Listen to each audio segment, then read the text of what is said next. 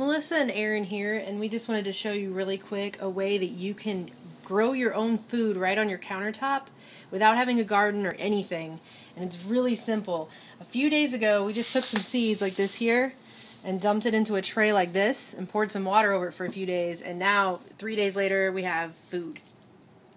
Yeah, and these are sprouts. I started getting into them when I became more health conscious, started taking a lot of vitamins and eating better.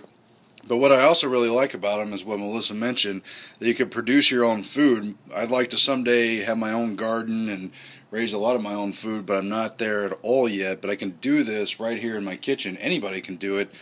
These sprouting trays are really great, but you don't even have to have those. You can grow them in jars or pretty much any container that you have around.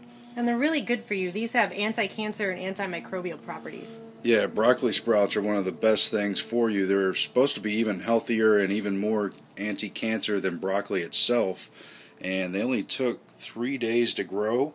Yep. And Aaron's got a whole big report coming up on this. Yeah, we're going to cover it in more depth, but we just wanted to show folks that while we cover all the dark news that's out there, all the bad things happening in the world that we definitely have to examine and hold people accountable for, we also need to take back our own lives and start doing things to make our lives better, to take control back, to be more independent. Definitely.